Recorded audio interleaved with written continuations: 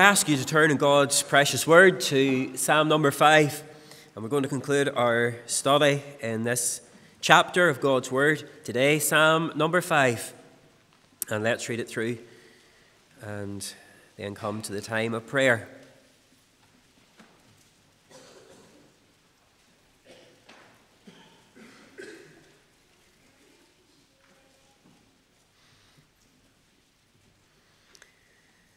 Psalm number 5 and verse number 1. Give ear to my words, O Lord. Consider my meditation. Hearken unto the voice of my cry, my King and my God. For unto thee will I pray. My voice shalt thou hear in the morning, O Lord. In the morning will I direct my prayer unto thee, and will look up. For thou art not a God that hath pleasure in wickedness, neither shall evil dwell with thee. The foolish shall not stand in thy sight. Thou hatest all workers of iniquity. Thou shalt destroy them that speak leasing. The Lord will abhor the bloody and deceitful man. But as for me, I will come into thy house in the multitude of thy mercy, and in thy fear will I worship toward thy holy temple. Lead me, O Lord, in thy righteousness because of mine enemies. Make thy way straight before my face. For there is no faithfulness in their mouth. Their inward part is very wickedness. Their throat is an open sepulchre. They flatter with their tongue. Destroy thou them, O God. Let them fall by their own counsels. Cast them out in the multitude of their transgressions, for they have rebelled against thee. Let all those that put their trust in thee rejoice. Let them ever shout for joy, because thou defendest them. Let them also that love thy name be joyful in thee. For thou, Lord, wilt bless the righteous. With favour wilt thou compass him as with a shield. Amen. Let's pray.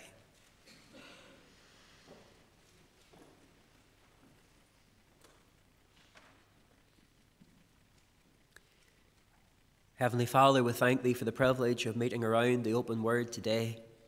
We thank thee, Lord, for this book. We thank you, O Lord, for the truth that it contains. Praise you, O Lord, for the many times that thou hast spoken to us through thy word. And Lord, we pray that today thou wilt shine the spotlight of understanding upon the sacred page. We ask, O Lord, that we will know thy truth. We ask that we will obey thy truth. Lord, thou knowest the need of each individual in this congregation this morning. Lord, thou knowest our hearts. Thou knowest the words that we need to hear. And I pray, O Lord, that thou wilt minister individually and personally and pointedly to our hearts this morning. May we know the voice of the Lord saying, this is the way, walk ye in it. O Lord, we thank thee. We thank thee and praise thee from the depths of our heart for the fullness of thy salvation. We thank thee for every provision that's been made through the crosswork of Calvary. We thank thee for every promise that has been given to us in the book. We thank thee, Lord, for every assurance that thou hast blessed us with. And Lord, this morning we pray that as we meet around thy word, that once again we will glean much. We pray, Heavenly Father, that we will be strengthened in our inner man this morning through the proclamation of thy word. I pray that thou wilt empty me of self and sin. Fill me with thy Holy Spirit. Help me not to err, but help me to rightly divide the word of truth. Help me to be faithful to the book and to Christ. And I pray, Lord, that above all things, the Lord himself will minister to us through his precious word. Oh, Lord, we thank thee that whenever we come seeking the favour of God, we never leave disappointed. We thank you, Lord, that thou art not a disappointment, but, O Lord, thou art our joy, thou art our strength, thou art our salvation. Help us this morning, O Lord, to hear thy voice, for we ask in our Saviour's precious name. Amen. Amen. Well, over the past two studies in this chapter of God's Word, we've been very much reminded that the child of God is not immune from difficulties in life. They're not immune from trials or troubles. In fact, the hymn writer summed it up very well when he said, it's not an easy road we're traveling to heaven, for many are the thorns on the way. But then he reminds us why we can keep pressing on. It's not an easy road, but the Savior is with us. His presence gives us joy every day. You see, friend, that's what makes a difference in the Christian life. Knowing the presence of God, looking to the Savior. Because even in the most difficult circumstances of life, there is joy available for the child of God. In a congregation such as this, there are many faces, and of course our backgrounds differ. Perhaps this year for you has been a difficult year. Perhaps you can honestly say that this has been a hard year for you. The tears have fallen. The difficulties have been very real and they've been very bitter. Perhaps for you it's been the past number of months. Perhaps for you it's been the past week or a few days where you have faced difficulty. If you were in control of the events of your life, you wouldn't have chosen the circumstances that you're found in today. And as we come to Psalm number 5, we've been thinking about what does a child of God do in difficulties? What does he do when he faces difficult circumstances, trials, tribulations, hardships, times whenever the going is tough? What does the child of God do? What ought they to do? Well, the first thing that we considered was that they ought to pray. And they said there in verse number 1, "Give ear to my word, O Lord. Consider my meditation. Hearken unto the voice of my cry, my King and my God. For unto thee will I pray." And here we have a man who's in difficulty, a man who is very real enemies. And the first thing that he does is he comes to the Lord in prayer. And then the second thing that he does is he seeks to follow the Lord. He seeks to be obedient to the Lord. Verse number 8, "Lead me, O Lord, in thy righteousness because of mine enemies. Make thy way straight before my face." And not only does he pray, but he sets his heart toward God. He sets his heart aright and he says, "I am resolved to honor and obey the Lord." The third thing that he does in the time of difficulty is he rejoices. He rejoices. It says, verse number 11, "But let all those that put their trust in thee rejoice. Let them ever shout for joy, because thou defendest them. Let them also that love thy name be joyful in thee. For thou, Lord, wilt bless the righteous. With favour wilt thou compass him as with a shield." He rejoices. He prays, he obeys, and he rejoices. Now, humanly speaking, we can understand in some measure the command to pray even in trouble. Yes, we need to pray in trouble. We can, humanly speaking, understand the command to be obedient even in difficulties. Yes, we have to be obedient to the Lord at all times. But this is a difficult one for many to understand. Child of God, rejoice. Even in the day of difficulty, rejoice. But you don't know what I'm going through. You don't know the difficulties in my life. You don't know the hardships I have to face. You don't know the tears that fall from my eyes because of the difficulties of life.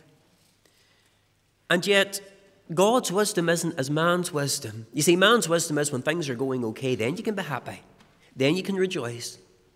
But oh, the wonder of God's salvation, because it doesn't matter about your circumstances. You always can rejoice as a believer because you've much to rejoice in, and we're going to look at that in a few moments this morning. Let's look at some of the passages in God's Word where this command is given. If you turn with me to Matthew's Gospel, chapter 5, there is a command to rejoice. In Matthew's Gospel, chapter 5, and verse number 11, we read these words. Matthew's Gospel, chapter 5, verse number 11, we're at the Mount of Beatitudes. And it says, "Blessed are ye," and that word means happy or joyful are ye. "Blessed are ye when men shall revile you and persecute you, and shall say all manner of evil against you falsely for my sake. Rejoice and be exceeding glad, for great is your reward in heaven. For so persecuted they the prophets which were before you." And you see, it says here, perhaps, believer, you're being persecuted, even though you're in the right. Perhaps this morning you're seeking to serve the Lord and your motives are being questioned. Perhaps someone's put a question mark over your life, another believer. Perhaps someone has said something against you that's wrong. Perhaps someone has done something that is false against you. That's a very difficult thing to do. That's a very hard thing to face. Whenever somebody says something about you and you know it's false, and you know it's not true, and that hurts, and especially when it's from another Christian. That's what hurts the most, when a brother or sister in Christ says something against you that's absolutely no foundation. That's a very difficult thing. And you might think, well, what should I do? Well, I should just shut myself away and lick my wounds and feel sorry for myself. The Lord Jesus Christ here says, rejoice. Rejoice. Now, not because of what has happened, not because of circumstances, not because of better words, but rather because it's an evidence of your salvation. Because the holy men of God that came before you, they spoke against them too. And they're speaking against you. You see, the devil sees you as such a threat that people are speaking against you. He says, rejoice and be exceeding glad. Why? Great is your reward in heaven. Oh, it's difficult here and now. You have to go through the tribulations. Great is your reward in heaven. And when you get to heaven, whenever we come to the time of judgment, God will set aright every wrong. And friends, you might have been accused of something that you're innocent of. And perhaps someone has bad-mouthed you and said something that's been awful against you. God will put it right. God will vindicate his people. And God will put right every wrong that has been said and every wrong that has been spoken. We read this morning in Philippians 4, verse number 4, rejoice in the Lord always. And again, I say rejoice. It doesn't say rejoice in the Lord whenever things are going your way. No, it says rejoice in the Lord always. But you know what the secret is? The secret is in that little phrase, in the Lord. Rejoice in the Lord. You see, he is a constant stay, no matter how difficult our circumstances may be, no matter how much they change, we can rejoice in the Lord always. And he re-emphasizes, and again I say rejoice.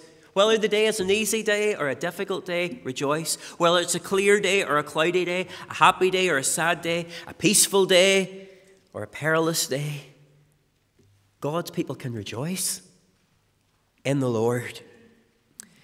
You know, in Romans chapter 14 and verse number 17, it says, the kingdom of God is not meat and drink, but righteousness and peace and joy in the Holy Ghost. And being saved, having spiritual life, means that we are receiving those blessings that Christ has purchased for us. And of course, righteousness is one of those things. The robe of righteousness is ours. The peace of God is ours. But it says, the kingdom of God is righteousness and peace and joy. And this morning, no matter what your circumstances, joy is something that God has purchased for his people. Now, friend, I am not belittling your circumstances. And I'm not saying that it's not hard, and I'm not saying that we don't have to face difficult times. What I am saying, when you do face those difficult times, and when you do face those hardships, if your eyes are upon the Lord, then you can know joy. You can know joy within. The verses I want us to look at this morning are verses 11 and 12. But let all those that put their trust in thee rejoice. Let them ever shout for joy, because thou defendest them. Let them also that love thy name be joyful in thee. And the first thing I want you to notice this morning is this, that the joyful heart comes as a result of taking the first two steps. The joyful heart comes as a result of taking the first two steps. You see, the first step is prayer, and the second step is obedience. Oh yes, we want joy, of course we do. We want to know assurance. We want to know what it is to rejoice in the God of our salvation. But it doesn't start with joy. It starts with two other things. It starts, first of all, with prayer and obedience. In other words, it starts with a right relationship with God. Now, if you're saved and you're not a person of prayer and you're not obedient to the things God has revealed unto you, well, then you will not know the fullness of joy. You'll not be able to rejoice Because that is a special gift for those who have obeyed God, for those who are going through with God. And this man has a great problem. And what steps does he take? You see, at the start of this psalm, he's surrounded by his enemies. He's so concerned by his enemies, by his troubles, that he gets on his knees and he falls before the Lord. Then he resolves to be obedient. And by the end of the psalm, he's rejoicing. What's taken place in between? He's prayed to the Lord and he's been obedient to the Lord. You see, we all desire joy. And the pathway in God's word is very simple. It's prayer and obedience. Obedience to the Lord. Hymn writers say, trust and obey, for there's no other way to be happy in Jesus but to trust and obey. Trust and obey.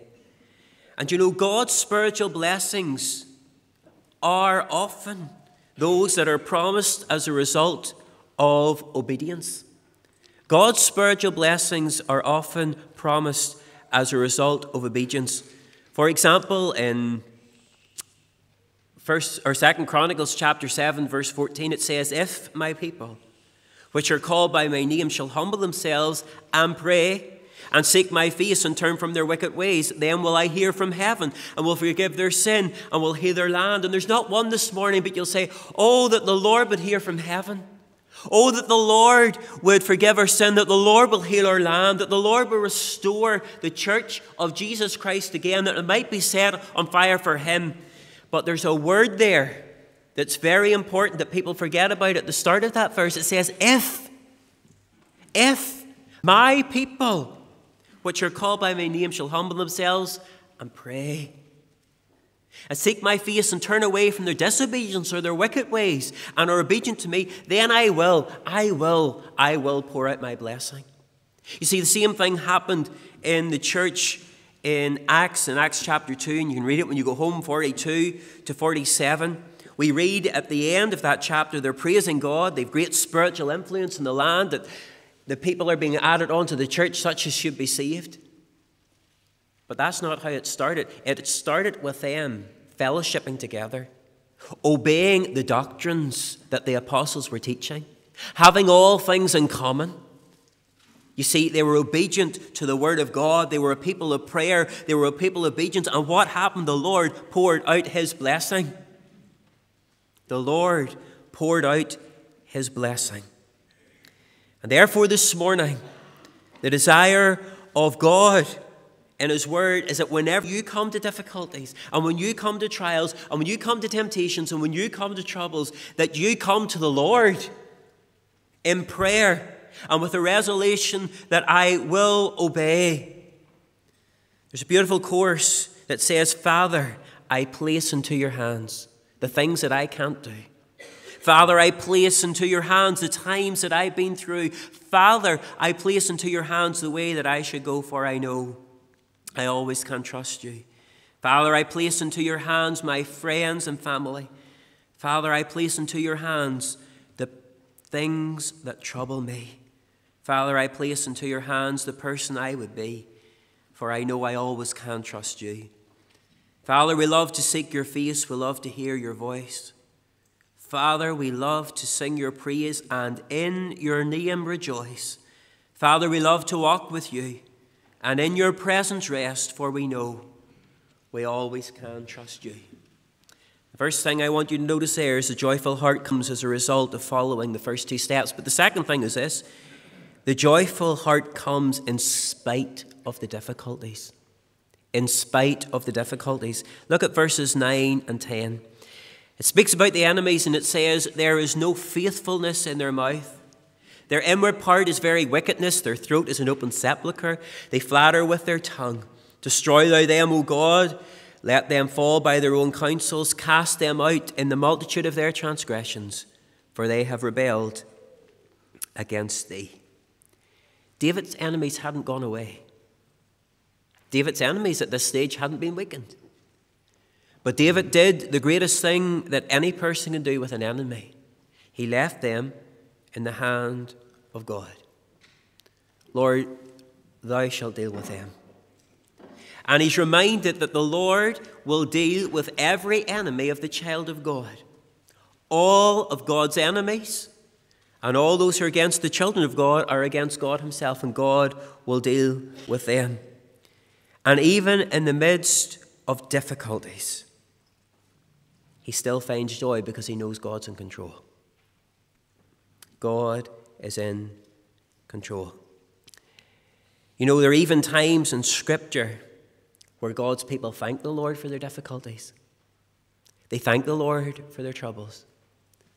I know of testimonies where people have thanked the Lord for placing them in the sickbed to show them the delicacy of life, how fickle life is. And then they came to the Lord. I know there's people even through the passing of a loved one, a close friend, through that difficult and dark trial, have been spoken to by the Lord and have been brought to salvation, even through those circumstances. You see, we must remember as a child of God that God does order our circumstances. And everything he allows in our life, he permits for a reason, for his glory and for our good. I remember reading the testimony of Corrie ten Boom. Corrie ten Boom was a Dutch lady, and during the Second World War in her home, she hid the Jews. And she had about 10 or 12 Jews hid in a secret place in her home. Whenever she was found out, the Germans took her and her family and they put them into concentration camps. Now, Corrie ten Boom was a Christian. Before the war broke out, she held children's meetings, she held youth fellowships, and she saw many boys and girls won for the Lord. Here's a lady seeking to keep God's people, the Jews, in safety, and yet it seems to be that she's being punished. And she went into the concentration camp and she lay in the bed, and her sister Betsy lay in the bed beside her.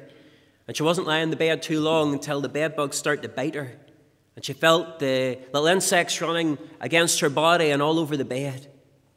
And her sister turned to Corrie ten Boom and she says, "Corrie, let's thank the Lord. Let's thank the Lord that we're together here. Let's thank the Lord that we haven't been separated. At least we have each other. Let's thank the Lord that we got the Scriptures and with God's Word here." And Corrie wasn't feeling too much like thanking the Lord in these circumstances. Her freedom had been taken away. She'd been stripped and had to stand naked with all the other people. She'd been beaten by the Germans, starved, and travelled in a cattle trailer for 3 days without any food or water. She didn't feel like thanking the Lord. And she turned to her sister and says, "Goodness, you're going to have me thanking the Lord for even these bed bugs next?" And her sister said, "Yes, let's thank the Lord for everything." And her sister that evening prayed, "Lord, thank you for everything. Thank you for your goodness to us, Lord. Thank you that we're here. Lord, use us when we're here. We even thank you for the bed bugs in this place, Lord, for we know that nothing happens outside of your plan and outside of your purpose." Lord worked in Corrie's heart, and she came back to the Lord. She held meetings in the barracks in which she was stationed, and she led many ladies to saving faith in the Lord Jesus Christ. Many days, some hours before they went into God's eternity. As they died, she preached the gospel. Many years later, whenever she was rescued from that concentration camp, she went around the world giving her testimony. She told those stories about how the Lord had dealt with her heart, about her bitterness over being in the barracks, about the bedbugs. And one night, after one of the meetings, a man came up to her and shook her hand. He was one of the German soldiers in that concentration camp. And he said, "Do you know the reason you were able to preach the gospel? Do you know the reason we never checked out to see what was going on in that particular barrack and those particular dorm rooms?" He says, "It was infested with insects and with lice." He said, "We didn't want to get infested." And because they were in that particular barrack, the Lord kept the German soldiers away, and Corrie was able to open her Bible every night and win souls for the Saviour. You see, even the lice, even the bedbugs, even those things were in the purpose and the plan of God. And she never thought I'd say it, "Thank you, Lord. Thank you, Lord, for the little insects that bit me every night, because through that I was able to lead souls to the Saviour." See, friend, if we understand this thing, God brings us to everything that happens in our lives. Now, there are things and difficulties in our lives that come about as our disobedience, as a result of our disobedience. But friend, when you're walking with the Lord and difficulties and trials come into your life, we can trust that our Father knows best. He knoweth the way that I take. He knoweth the way that I take. Paul had to go through prison. Paul had to have the thorn in the flesh. Paul had to be shipwrecked. Paul had to be beat. And yet he was able to say in Philippians 4:4, rejoice in the Lord. Always and again I say rejoice. Daniel had to go through the den of lions. Shadrach, Meshach, Abednego had to go through the fire. But the wonderful truth is this: God just doesn't bring us to the trouble. He brings us through the trouble. Brings us right on through. Not just to the fire, but through the fire. And his grace is sufficient. Not only does joy come in spite of the difficulties, God doesn't always remove the difficulties. But this joy that we speak of is not some superficial emotional high. It's not giddiness. It's not hyperactivity. It's not a special happiness that someone can say something to you and 2 seconds later you're down in the dumps. That's not the joy of the Lord. That's a happiness depending upon circumstances. This is an inner joy, a peace, a contentment that is based upon knowledge. It's based upon the Word of God. You see, there are some people, and they'll say, and maybe you said it, well, I don't feel like a Christian. I don't feel saved today. And perhaps the devil even came to you and said, oh, well, look at the difficulties in your life. Are you really saved? And you start to think, am I? Look at the difficulties in my life. Friend, it's times like this you have to base your faith and your certainty and your joy upon the Word of God. This is the source of your joy, not your circumstances, because they wax and wane, they change. But you come to the Word of God. And you read the words, for whosoever shall call upon the name of the Lord shall be saved. Lord, I remember the night I called, and here's your promise, I shall be saved. I'm a Christian. No man shall pluck me out of the Father's hand. Lord, I'm in difficult circumstances now, but I know I can't lose my salvation. It's coming upon the Word of God. I will never leave thee. I will never forsake thee. Lord, this is your promise. Thank you, Lord. Thank you, Lord. And this inner joy is based upon the knowledge of God. It's the knowledge of who you are in Christ. And not only that, the knowledge of who Christ is. Knowledge of our Savior. That's where your joy comes from. Knowing who Christ is. He's the unchanging one. He's the eternal one. He is the holy one. He's the just one. He's the good one. And here we come to verse number 11, and I want you to notice some of the words that the psalmist used to describe his joy. He says, verse number 11, but let all those that put their trust in thee rejoice. And that literally means be glad. Be glad. Let all those that put their trust in thee rejoice or be glad. Friend, why can we be glad in difficulties? Because our God doesn't change. He's in control of our circumstances. Then it says there, let them ever shout for joy. And that little phrase, shout for joy, literally means to cry out or to sing. To sing. To praise the Lord, to triumph. And that's the mark of a believer. That he's able to sing unto the Lord. You see, in the world, whenever they're happy, they sing happy songs. Whenever they're sad, they sing sad songs. For the child of God, when they want to sing, they sing Christ. They sing the Savior. They sing about the blood. They sing about heaven. They sing about grace. They sing about mercy. They sing about victory. Because these are always their reality. These are the themes of our song. We sang this morning about the haven of rest. We sang this morning about when we all get to heaven, what a day of rejoicing that will be. And these things thrill us, even though things are difficult. You know what it is to stand in the midst of God's people and lend your voice and worship the Lord. And the truths of these hymns thrill your soul. Why? Because they're about the Lord and His work. And then it says, also in verse number 11, let them also that love thy name be joyful in thee. And that means to jump for joy. That's what that literally means. Jump for joy. I'm excited. I'm rejoicing because of my Savior. What He's done for me and what He will do for me. But not only are we given the type of joy we ought to have, notice the reasons that are given for the joy. You see, it's not because things will work out my way, not because the troubles will be removed, but rather verse number 11 says, because thou defendest them. That's why we ought to rejoice this morning. No matter what you're going through, the Lord defends you. He covers you over. He protects you. He fences you in. That's the word. He covers you.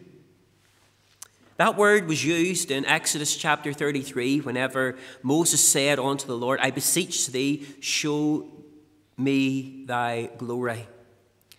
And the Lord said, thou canst not see my face, for there shall no man see me and live. And the Lord said, behold, there is a place by me, and thou shalt stand upon a rock, and it shall come to pass that while my glory passeth by, I will put thee in the cleft of the rock, and will cover thee with my hand while I pass by. And will take away mine hand, and thou shalt see my back parts, but my face shall not be seen. And that little phrase, I will cover thee with my hand while I pass by, that's the same word that it says here. He will defend us. He defends his people.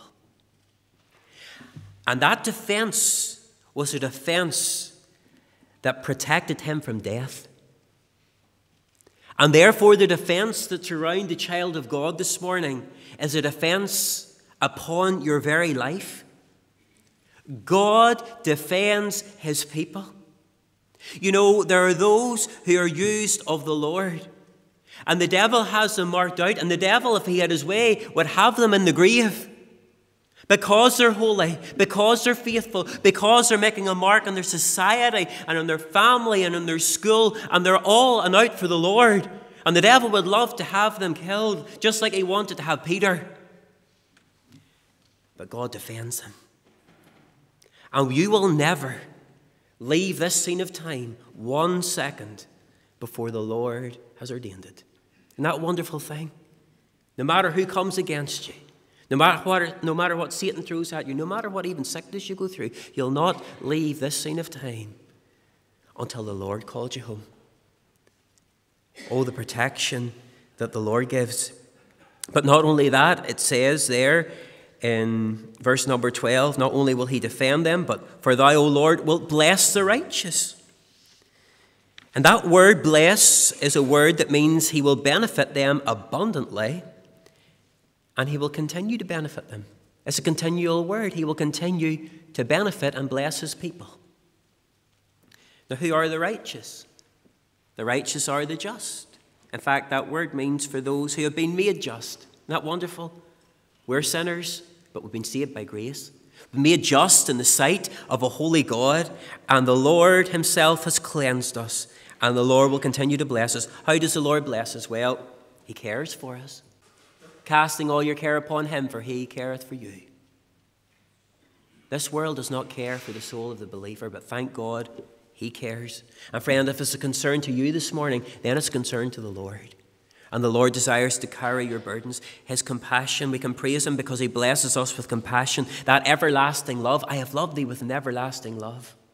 We can praise him for his covenant because he has made a promise with himself that he has redeemed us, that he will bring us safe to heaven, that we will never be left out of his promises because he cannot lie. We can praise him for his control, for his sovereignty. We can praise him for his companionship. I will never leave thee. I will never forsake thee. You see, friends may forsake you. Your family may even forsake you. But I will never leave thee. He'll never leave thee even in the hospital bed. He'll never leave thee even whenever you hear the bad news. He'll never leave thee whenever you can't see what step to take ahead. Christ is there. He's there, holding thy hand, saying, fear not, I will help thee. He is there. And then we also read another reason why we ought to praise him, because verse number 12 says, with favour wilt thou compass him as with a shield. And that word favour means delight. Friend, God delights to bless his children. He delights to protect his children. And you know, the very first mention of the word shield in Scripture comes whenever the Lord spoke unto Abraham, and he said, fear not, Abraham, I am thy shield and thy exceeding great reward. Do you know what the final mention of shield in Scripture is this? Ephesians 6:16. Above all, taking the shield of faith, wherewith ye shall be able to quench all the fiery darts of the wicked. How do we fight against Christ? How do we fight against Satan? We put on Christ. We stand behind the shield of Christ. And praise God, he's able to quench all the fiery darts of the wicked. Final thought this morning is this. This joy, even in the midst of difficulties, even in the midst of hardships and trials, friend, it's an experience that only the believer can know. Only the child of God can know this joy. Because it says, let all those that put their trust in thee rejoice. That word trust is a beautiful word. In fact, those that put their trust is just one word in the Hebrew. And it means this, to flee to someone for protection, to confide in. And that's exactly what a Christian is. Someone who has fled to Christ for protection. Someone who has confided in Christ for refuge and whose confidence is Christ. Let me ask you a question. Are you saved this morning? Let me ask you a question. Have you fled to Christ for protection? Friend, how will you stand on the day of judgment when the wrath of God is poured out upon a wicked world? When the books are open and the sin of mankind is brought before you, I'll tell you why I'll stand. Because I fled to Christ for protection. He is defending me. He is protecting me. He is surrounding me. And I am complete in Him. That's my only hope. That's my only plea. I'm confiding. I am hoping. I have confidence in Christ. What about you this morning? Friend, if you're not saved, friend, you've nothing to rejoice in. If you're not saved this morning, friend, you've nothing to praise about. But thank God, if you're saved, there's a song that the world cannot take away. Not any circumstance, not any difficulty, not any trial. And with the words of Habakkuk we finish, although the fig tree shall not blossom, neither shall fruit be in the vines, the labour of the olive shall fail, and the field shall yield no meat, the flocks shall be cut off from the fold, there shall be no herd in the stalls. Yet will I rejoice in the Lord. I will joy in the God of my salvation. The Lord is my strength. And friend, what I would say to you when difficulties come, not if, but when difficulties come, you have two choices. You can look at the difficulties, or you look to Christ. Look to Christ this morning. Look to Christ. I will rejoice in the Lord. I will joy in the God of my salvation. Amen. Let's pray.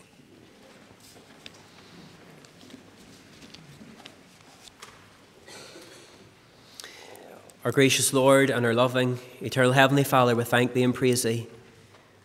The Lord, the joy that Thou hast purchased for us upon the cross is a joy that the world cannot give us, but we thank Thee, Lord, it's a joy the world cannot take away.